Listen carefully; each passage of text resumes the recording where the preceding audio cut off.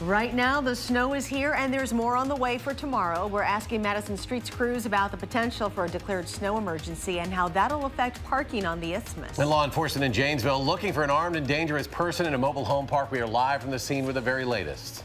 Plus, students in Sauk and Baraboo will undergo testing for tuberculosis after one person in the area could have been exposed to the disease. From the Channel3000.com Alert Center, this is News 3 Now at 6. And thanks for joining us tonight. We have team coverage tonight of the winter storm that's moving into our area. Chief Meteorologist Gary Canalti has a look at the latest radar data, and Dana Fulton is out on the weather patio to share what we are seeing outside right now, but we're going to start with Gary in the Weather Center. Charlotte, the snow and freezing rain are starting to spread into southwestern Wisconsin as we speak, just starting here in the Madison area, and it's overspreading much of the southern part of the state. Some of this is in the form of snow. Some of it, especially south of Madison, is in the form of some freezing rain or even a little bit of sleet. Notice the visibility is starting to drop, an indication that the precipitation is reaching the ground.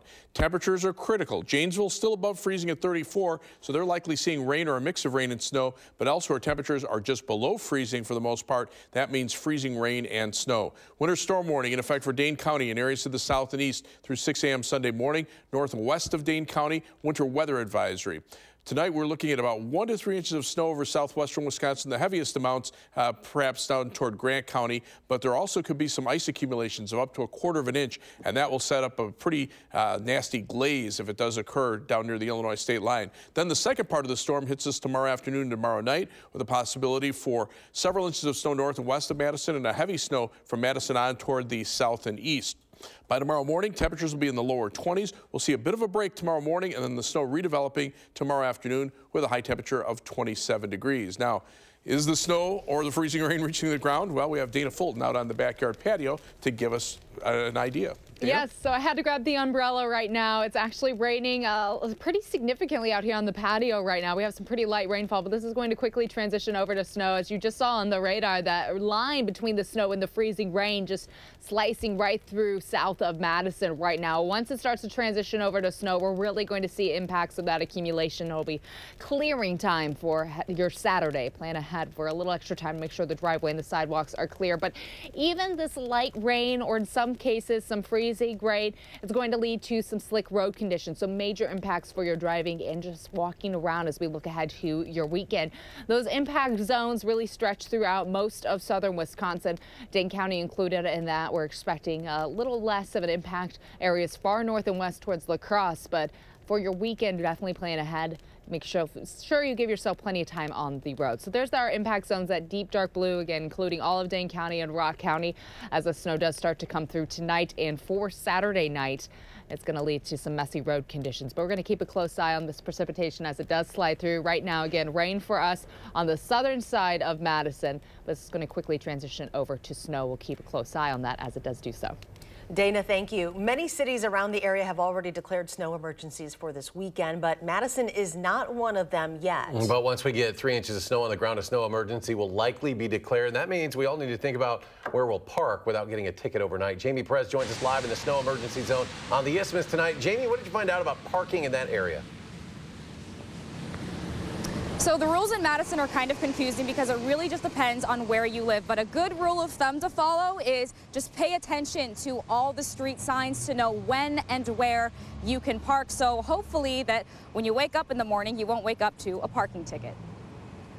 Even people who have lived in Wisconsin forever can forget the parking rules during a winter storm. There's been a couple times where I've just paid a ticket, next day got another one. Miles McNaughton is just like a lot of us. I can't tell you how many times that people have walked back in and been like, I got another ticket. The rules in Madison during a snowstorm can be a bit tricky if you aren't keeping tabs. I would just say in general in the winter, if it's going to be snowing, if you're following alternate side parking rules, you're doing the right thing. Brian Johnson with the City of Madison said it's best to look at the area in two parts: the snow emergency zone in red and the non-snow emergency zone, which is everything else not in red. If you live in the red area, you only have to use alternate side street parking when a snow emergency is declared, which hasn't happened just yet for Madison. I would suspect possibly the declaration might happen sometime Saturday to go in effect that evening, but stay tuned for that, really, basically, because we have to wait for what the storm arrives before we make any sort of really big announcements about this. But for people like McNaughton, the rules are often overlooked, and the city is making some extra bucks off the people who aren't paying attention. Yes, they are. For all of you that are unsure,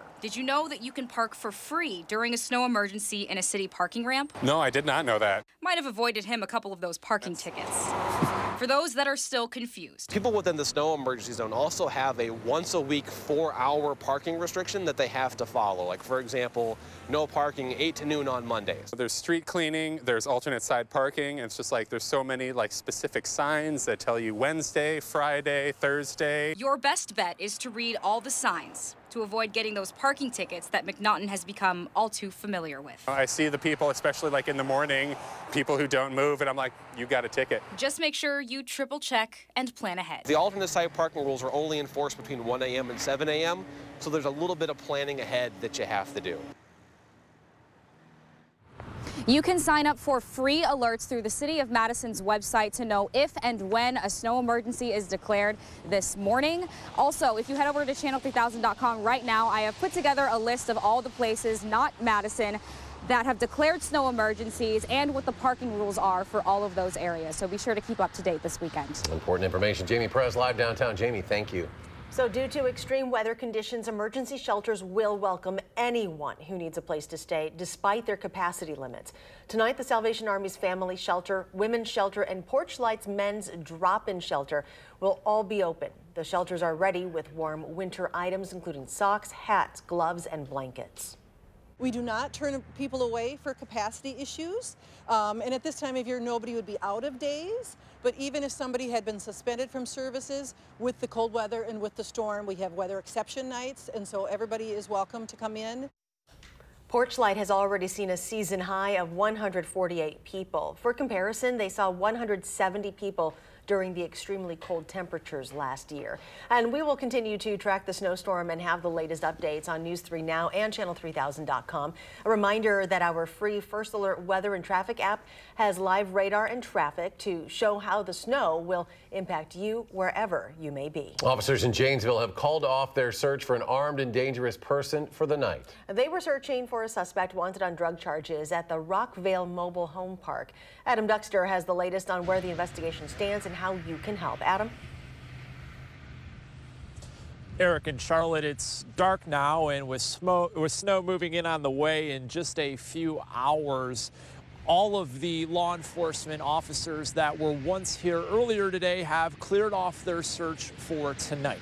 Now, earlier today, I talked to Rock County Sheriff Troy Knudsen, who said that the sheriff's office still will leave a handful of deputies in the area, but the darkness has made it so their canines and drones were no longer able to help with this search. Now, the man they're looking for is described as a black male who is 6'1" and 270 pounds. Despite the search being called off for tonight, the sheriff's office is asking everyone in this area to remain vigilant. Quickest way to get the information to us, if you see something suspicious, somebody matching that description down in this area, 757-2244. That's 608-757-2244. That's the information line going to 911. Now, this search started around 1:30 this afternoon when the Department of Criminal Investigations tried to pull over this individual. And that's when they say he got out of his vehicle and started to run. And again, with the sun down now and freezing rain and snow on the way in the next few hours, they say he could be anywhere in the area. So again, they're asking everyone in this area to stay on the lookout. Adam, thank you. And we'll continue to follow this story in Janesville, and you can find the latest updates on the Channel 3000 app. Governor Tony Evers has approved a member of the Georgia National Guard to help Wisconsin sexual assault and misconduct survivors. Lieutenant Colonel Brian Bischoff will provide quarterly reports to the governor. Governor Evers created the Sexual Misconduct Ombudsman Program in December after federal investigators issued a report revealing multiple issues with the Wisconsin Guard's sexual misconduct reporting protocols. New at 6 schools in Baraboo and Sauk Prairie are gearing up to test some students and staff for tuberculosis next week. This comes after a person who had contact at the schools had a positive test come back. Amy Reed joins us now to share why health officials say they don't think students are infected. The Sauk County Health Department said these tests, which will be at no cost, are out of an abundance of caution. Still, for parents who heard this news today, this is scary. The woman we spoke to said she wasn't waiting for the free test. She took her kid to the doctor today. Just saying that my son had a possible exposure to TB, which is very, very scary to hear as a parent. When Heidi Hoekstra heard the news from her son's school nurse, she worried not just for her 6-year-old, but for her other kids at home too. They didn't say how big of a risk it was, anything like that. Just said, you know, your son has been exposed. There's other people as well, and we're not the only one. Sauk County Health Department said they had to contact about 50 people to let them know they might have been exposed to someone with tuberculosis, some at schools in Baraboo and Sauk Prairie districts. But Director Tim Lawther said they are only being cautious. The likelihood of any of these children or staff folks or anybody else catching the disease from this person is very, very low. But out of an abundance of caution, we thought it was good to make sure that we tested, just to make sure. Lawther said the reason it's so low is because they aren't sure the initial person is sick. 1 test came back positive, 2 came back negative. A confirmation test will take 6 to 8 weeks. This person has also not shown any symptoms. There are experts out there who would suggest we don't really need to be testing as extensively as we will, but we've decided in order to be safe and in order to alleviate concerns of parents that we will conduct this level of testing. For Heidi, safety is what it's all about. Hopefully everybody gets the news that they want to hear, and this can all just go away. After the initial round of testing next week, the health department is paying to have another round of testing done in about 8 to 10 weeks. Again, they don't expect there to be any cases, but said you can keep an eye out for unusual symptoms like coughing, blood in your cough, and night sweats or chills, and then call your doctor if you're worried. All right, Amy, thank you very much. Next at 6, the Packers have called for shoveling help ahead of the playoff game with the Seahawks. And Lieutenant Governor Mandela Barnes is making some cheesy bets that the green and gold will win. We'll explain coming up.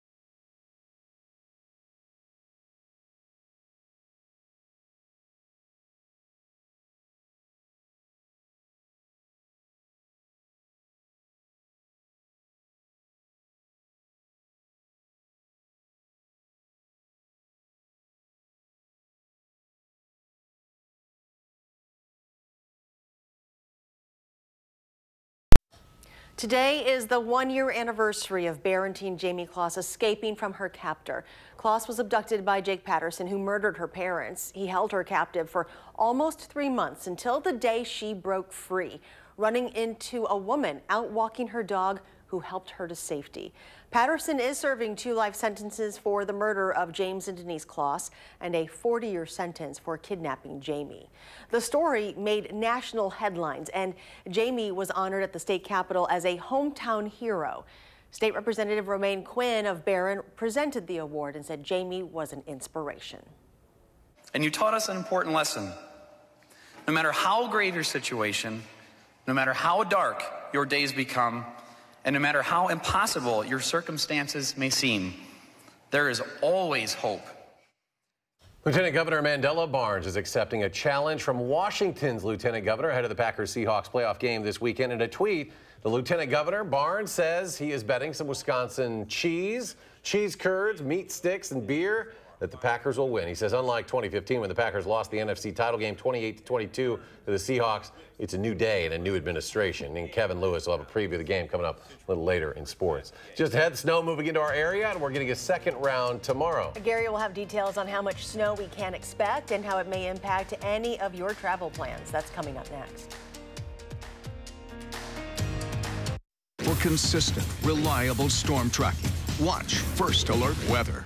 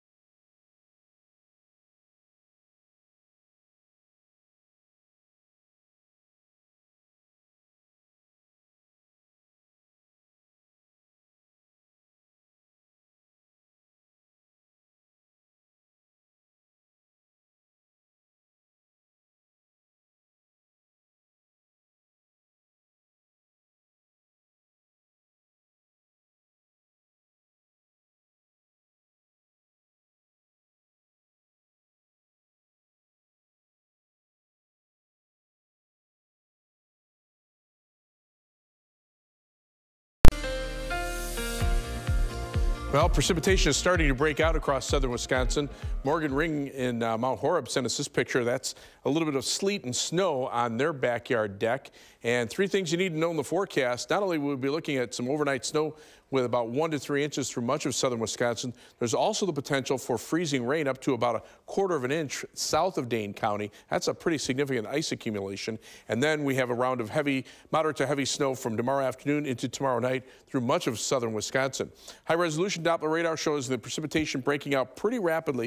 And you can kind of tell about where that freezing rain snow line is, right just to the south of Madison. A lot of this is freezing rain, even a little bit of rain down toward the Illinois state line where temperatures are just above freezing. In fact, as we widen out the view on Doppler track, you can see this precipitation extends back to the west, down to the south, a lot of rain through parts of Illinois, and that will change to snow and freezing rain as it lifts into the colder air.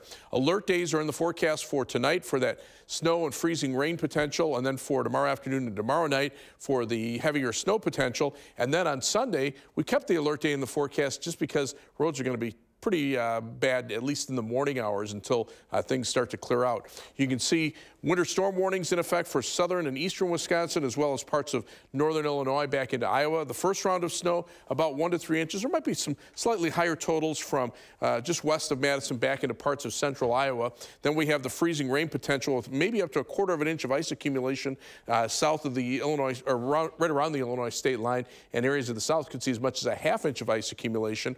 And then as we look at the snow for tomorrow afternoon, tomorrow night, heaviest snow will probably fall just south and east of Madison with an additional 4 to 8 inches, maybe locally 9 inches in a few spots. Live view from the Edgewater Skycam in downtown Madison. The haziness shows that we're starting to get some of that snow and freezing rain reaching the ground. High today 40, the low 28. Right now, the critical number is the temperature. We're at 30 degrees with light freezing rain being reported at the airport. Winds are out of the north at 12 miles per hour. Our wind chill is at 21. Temperatures are just below freezing, basically just south of Madison. So that's kind of the dividing line between the freezing rain and snow to the north and freezing and snow and rain to the south. But as this precipitation lifts northward, we're on the northern edge of a very strong storm system. Just north and east of Springfield, Missouri right now, near Marshfield, Missouri. They're under a tornado warning, and they have a winter weather advisory for tonight and tomorrow. That shows you just how quickly the situation will change. Severe weather a possibility on the southern side of the storm. Snow and freezing rain on our side. We're north of the stationary front that divides temperatures that are in the 50s and 60s to temperatures that are already below zero up near the U.S.-Canadian border. So our forecast calls for that winter storm warning in effect until 6 a.m. Sunday morning for Dane County, areas to the south and east. Winter weather advisories to the north and west. Look for snow, maybe mixed with some freezing rain, especially south of Madison, low at 22. Tomorrow, a break for the morning and early afternoon, then snow redeveloping later in the day. High temperature at 27, and that snow could become heavy tomorrow night. On future track, you can see the precipitation moving through. That's midnight tonight, maybe even a little bit of rain if temperatures stay just above freezing down to the south. But then that ends early tomorrow morning. The next round of snow arrives tomorrow afternoon, continues into tomorrow night, and then winds down pretty quickly by Sunday morning. But again, because of the heaviness of the snow, roads will probably still be in pretty poor shape Sunday morning, and then on Sunday, just maybe a few flurries in the afternoon. 1 to 3 inches of snow through much of southern Wisconsin. Snow, ice accumulations up to 1/4 of an inch down to the south. And then the second batch of snow bringing heavy snow south and east of Madison late in the day tomorrow. As we look at the 7 to 10 day forecast, some accumulating snow chances Tuesday and Wednesday, and then again Friday night of next week. We'll be right back.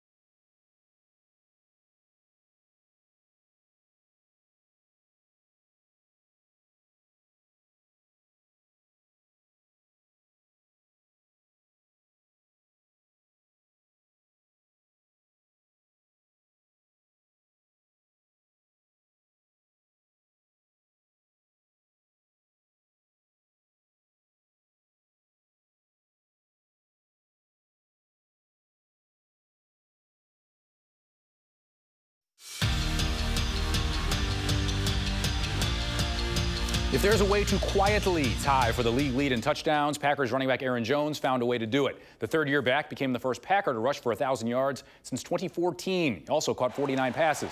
And Jones said he's just trying to do his 1/11th within the offense. He said practice has been spirited this week. There's no worry of bad weather, getting off to a slow start following a bye week, or knowing what's at stake Sunday nights. Just never too high, never too low. Same thing is up throughout the season, and I feel like that's something we've done really well at, and we played in playoff-type atmospheres down the stretch in the late stretch of the game. So I feel like it's something we're ready for, and I'm ready for it as well.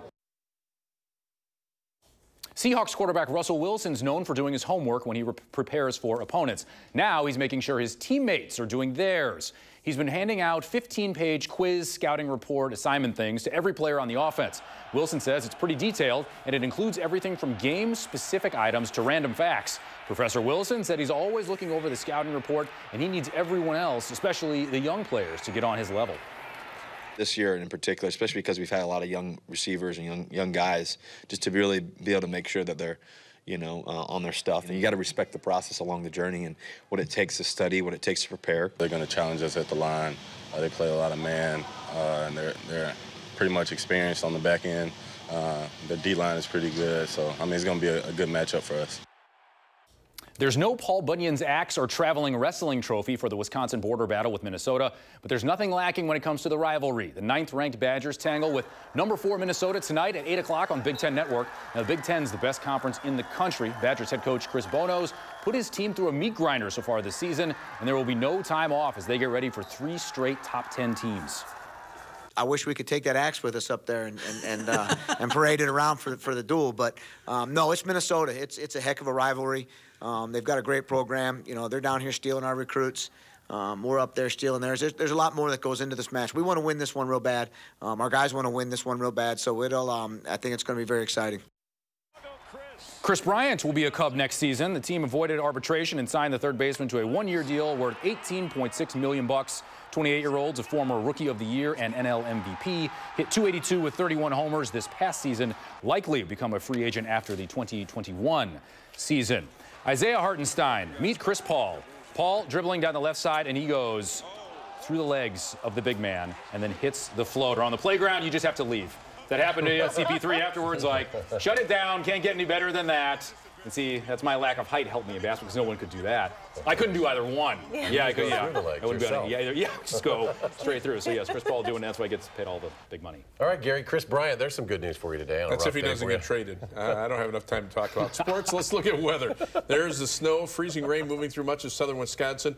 Mainly freezing rain south of Dane County, snow north and west of Dane County, and temperatures are very critical, right at or just below the freezing mark through much of southern Wisconsin. Madison's at 30 right now, and we're getting some light freezing rain being reported at the airport. All right, Gary, thank you very much. Thanks for joining us for News 3 Now at 6. Have a great evening, and we'll see you back here at 10.